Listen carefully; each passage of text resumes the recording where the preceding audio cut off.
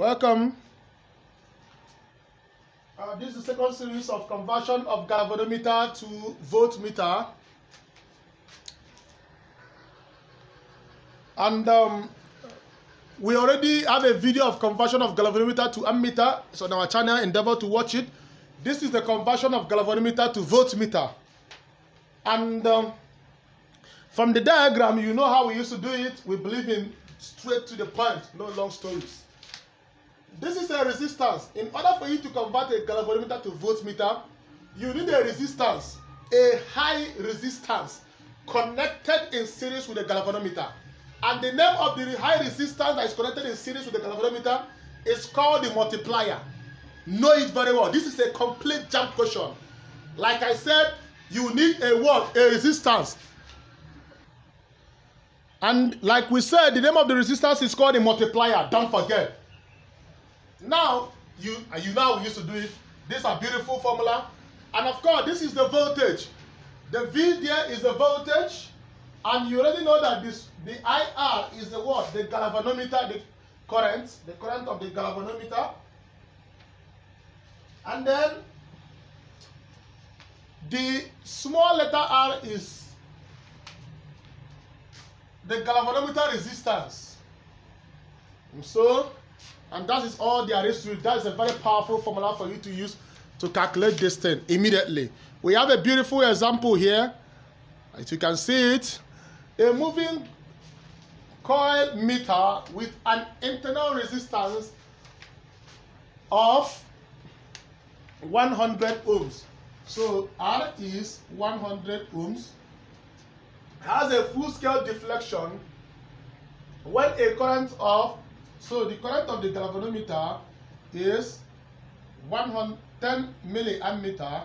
And of course, we'll convert it to ammeters by dividing by 1000. And this will give you 0.01 ampere. Now, when a current of 10 milliammeter flows through it, what value of resistance would convert it to read 10 volts at full scale deflection? So we have our voltage to be 10 V. Now they want us to know, so you already know that R is V all over IR minus R. You have your voltage, which is 10 volts, which is 10, all over, you have 0.01 minus, and our internal resistance or resistance of the galvanometer is 100. 10 divided by this should give you 1000 minus 100. Therefore, the value of your R is what?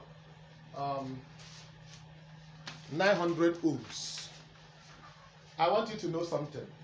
If you have watched our first video, you will notice that always the value of the galvanometer current is always given in milliammeters. In case you are having issues of bringing those terminologies out, the current of the galvanometer is always in milliammeter. And you can see that normally under the conversion of galvanometer to ammeter, that the other one have the current of the ammeter is always in amps. Now you can see this. How some of my students will ask me, Master, how can I know if this is conversion of galvanometer to voltmeter or ammeter? You can see in this question, they are talking about, they said when a current of 10 milliammeter flows through it, what value of resistance would convert it to read 10 volts at full scale deflection? If you're already saying this, you know it's a conversion. And then you are seeing voltage, you already know that you are converting it immediately to what? Voltmeter. If they want you to convert it to an ammeter, they will not put volts. You'll be dealing with the current of the what? The ammeter. So that's another way for you to see through it. Note also that this value 900 is also connected in series.